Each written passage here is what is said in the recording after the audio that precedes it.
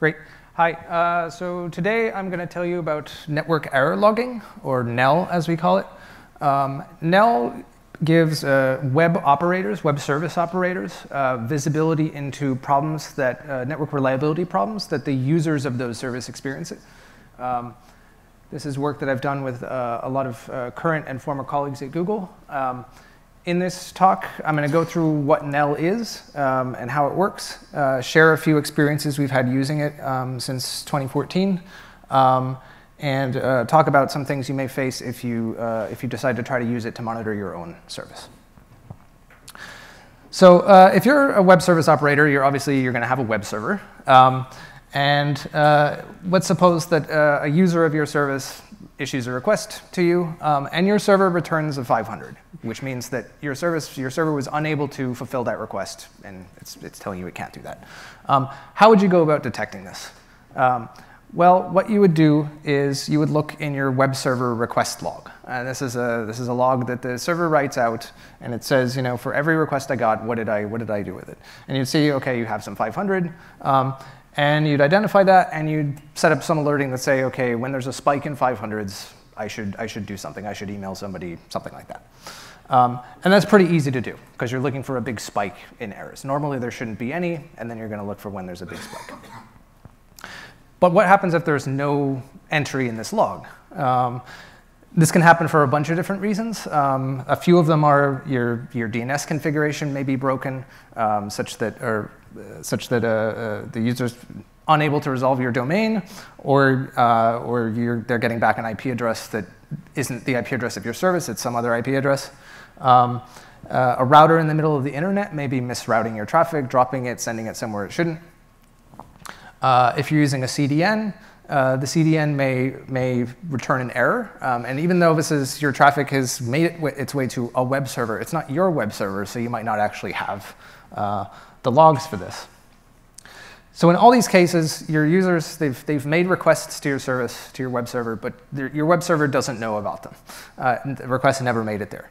And so the problem that you're faced with is that you have to try to determine that a problem has happened by looking for a dip in your traffic, in the total volume of traffic that you're serving. And what we found is that this is much, much harder than looking for a spike in errors. Because for various reasons, you know, things like holidays and weekends can throw this off. And then additionally, it just may be the case that like a very small slice of users are having this problem. The typical solution to this problem is that you actually try to find these errors using what's called a prober. You have a prober that sits out somewhere in the internet, and it actually sends requests to your service on a schedule or something. And then you look and you see, did those requests work? And if they didn't, then you fire an alert. And there's a bunch of problems with this. One is that these probers typically have kind of poor coverage. Like you're not able to get them in every autonomous system that you would want them to be in. And then they may not be representative of the behavior of your users, right? They're not going to hit every single URL that your users are hitting necessarily. So this is where network error logging, or NEL, comes in. We go back to our original example. We have our users. They're making requests that are not making it to the web server. And what we do is we have an agent in the web browser that is going to send back a report about the fact that that request didn't work. And it's going to send it back over an alternate path so that hopefully it actually makes it back to what we call a collector. And it can tell the service operator that something bad happened. And I'll go over more about what this alternate path looks like later in the talk. And so effectively what this is going to do is it's going to transform it back from, instead of having to look for dips in a graph, you're now going to be looking for a spike in reports that NEL is sending you, or properties of those reports. So we actually introduced this in Chrome back in 2014, and have been using it ever since then to monitor reliability of all of Google's domains. We've released it for third parties to use. Anybody can now use this since 2018. And I'll explain more about how anybody can use this. And this is a draft specification with the W3C Web Performance Working Group. So I've talked a bit about what NEL is. I'm going to go into detail now on how it works. And then, as I said before, I'll share some experiences we've had and some things you may face yourself if you try to use this. So we go back to our picture here of how Nell works. And we're going to address three main questions here. One is, how do you actually activate Nell? If you're a web service operator, how do you say, OK, I want to get Nell reports now? Second is how do we ensure that the users can actually reach these collectors, given that they're experiencing reliability problems? We need to make sure they can still reach a collector. And third, how do we do this in a way that still preserves privacy of the users? So step one for anybody who wants to use Nell is that they're going to have to make a request to your web server. And your web server is going to have to respond to them successfully. They're going to have one successful response. And in that response, that response is going to contain a few HTTP headers, which are going to instruct the browser to activate Nell for future requests to that origin. And these are what those headers look like. It's OK if you can't really read them. The key point here is that one of the things that these headers contain is a list of URLs that these are the collectors that you should try to send Nell reports to. And so I want to talk a little bit more about what those URLs might be. So what properties might you want to have? So let's say, for example, you want to be able to detect the IP address of your service has become unreachable. Well, then what you're going to need to do is you're going to need to host this collector on a different server IP address, right? Similarly, if you want to be able to detect that your domain name is not working right now, you're going to need to host the collector on a different domain. You're probably sensing a pattern here. If you want to detect that your autonomous system is being hijacked, you need to host the collector in a different AS. Similarly, if you're using a CDN, you need to have a different CDN or not use a CDN at all. But there might be some problems, last mile problems, for example, that there is no other. You can't do it in another place. And so for those problems, we just say, well, that's a type of problem we're not going to be able, Nell is not going to be able to detect. And that's OK. So the upshot here is that your collectors need to be hosted in places that are a different failure domain from the place where your main web service is being hosted. So after the user has successfully made a request to your web service and has received these headers and it's turned on Nell, it's later going to go and it's going to make a request and it might not work. And at that point, the browser is going to generate this report and it's going to send it off. And what it's going to do is it's going to go through that list of collectors. You can specify multiple of them, and they might have different failure domains. It's going to try all of them. It's going to just keep trying them until it finds one that works. And eventually, it'll drop the report. After like 15 minutes or something, it's going to decide, OK, none of these are working. I'm just going to go away. Just drop the data. So this is an example of a report. Again, if you can't read it, not a huge deal. Basically, it's a JSON formatted version of a web request log. It's going to have a little bit of extra information, which is here's a sort of general category of reason why the request didn't work. So in this case, the connection timed out, right? But it could be the DNS resolution didn't work. But it's just going to be a short string that's sort of an enumeration of reasons why this didn't work. It's important to note the things that these reports don't include, which would be very useful. It doesn't do trace routes. Like the browser's not doing any trace routes. It's not going to include any path information like that. It's not going to tell us which DNS resolver the user is using, which would be really helpful if you wanted to detect a DNS problem. It doesn't include anything about RTTs or packet loss or anything like that. If you want that, you have to use other tools. And so what we found is that Nell is really useful for detecting problems initially that are affecting your service, but you need other tools to sort of help you dig in and figure out what's going on. And we'll see that as we go into a few examples later. And the reason for this is that we try to follow a few privacy principles when we were designing Nell. So the first one is that Nell is going to only send information that would have gone into the server request log had the request succeeded, right? And the way we think about this is that we're collecting the same information as you collected a server request log. We're collecting the same information, but we're just collecting it in a different place. We're collecting it on the client instead of on the server. We're not going to do any sort of active probing. We're not going to generate additional traffic beyond what we need to upload the report. So we can't do things like trace routes, unfortunately. Users of Nell, the web browser user, is going to have control over whether they activate Nell or not. And they can go and they have grain control over. They can either shut it off completely or they can disable it for a certain list of origins that they want. And finally, beyond that, if the user allows NEL to be used in their browser, it's only the service operator that can activate NEL for an origin. So for example, your ISP can't decide, OK, I'm going to activate NEL for all your web traffic and snoop on you in that way. Like it's just the service operator that can do that. So I'm now going to go through a few examples that we've seen over the past 5 years. We've been using this at Google. So the first one is that we had a few years ago, we had a BGP leak happen. So basically, the context here is that Google advertises a /19 to a bunch of our peers. And we also advertise a more specific /22 to one of our peers. And that peer normally doesn't send that information elsewhere. But in this case, they did. They leaked it out. And they leaked that out and got to a bunch of other peers. And because it's a more specific prefix, traffic got funneled up to this on this other path, and it got dropped.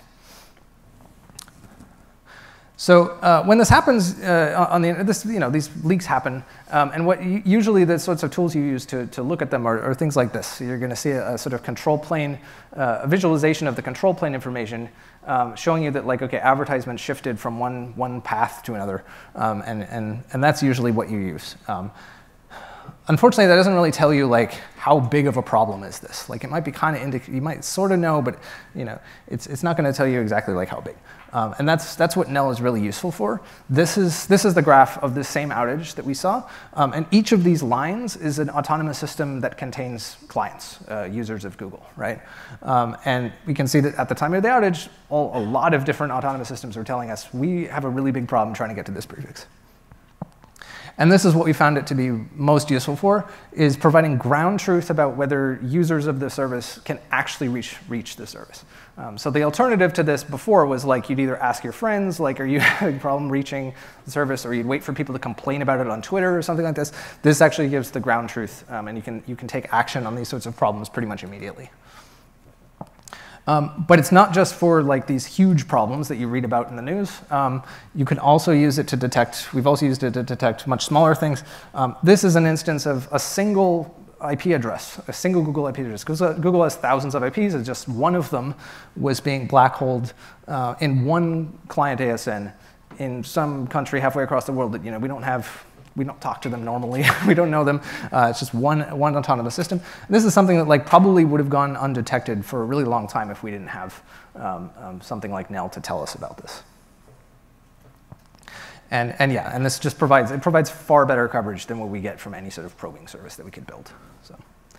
Other things, I don't have time to go into more examples, but you can see the paper for more. Other things it's useful to detecting things like DNS hijacking, certificate expiration, protocol deployment bugs. When Google is rolling out Quick, this is useful. Testing new browser features, and just detecting things like misconfiguration of our load balancers or web servers, things like that. So in the last few minutes, I'll talk about some challenges that we've faced, that we've faced and we think that others will potentially face when they try to use this themselves. So there's a whole laundry list here. I'll go through them.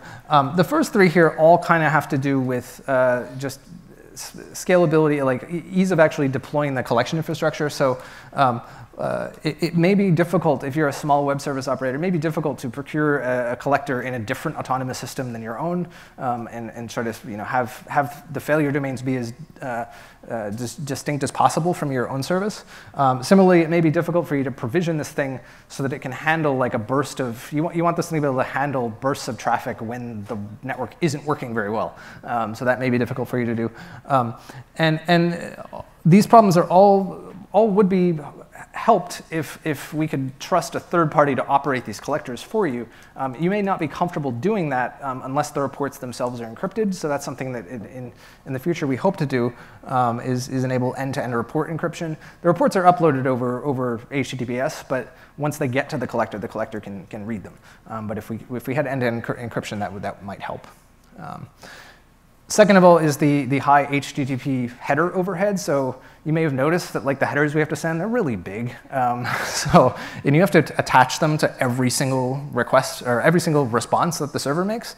And that's not great, especially since if you're a client and you're browsing a website, like every single request is going to have these, even if you've already got them. Like the server's just going to keep telling you, you need to enable nel, which isn't great. And so there's this thing called origin policy, which is in development, which will hopefully help fix this issue. It's basically going to make it so that you'll only get these nel policies the first time you access a domain instead of every single time.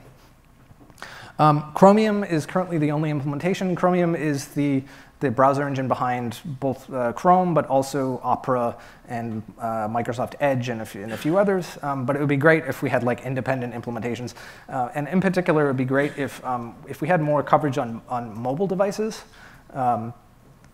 Because not very many mobile devices they have separate network stacks. It'd be great if we had that instrumentation there. And finally, the reports that the browsers upload, they're actually unauthenticated. So and it can be a little bit surprising, but basically the collectors, they expose an HTTP endpoint, and the browsers just post JSON to them. And there's really no way that we can know for sure that like the browser actually is reporting about something that actually happened. Someone can just make up, oh, I had a problem getting to your service, and they might not have actually tried. Who knows? So what we try to do to counteract this is that we require that before we take action on any event that we detect with nel, is that we require that a large number of client IPs tell us about that problem. This isn't foolproof. Like you could have a botnet come and just try to completely overwhelm you with bad reports, and there's not much we could do. This client IP heuristic wouldn't work much there. But we're also hopeful that like techniques that you use to detect and deal with denial of service attacks might be useful here, because the problems kind of look similar. So we're hoping that in the future that could be helpful. In this talk I've told you about nel, and you can actually use it today to monitor the network reliability of your web service from any user who uses Chrome. This will work by default, and the future work for this is just to improve the adoption and usability of nel. So, thank you very much.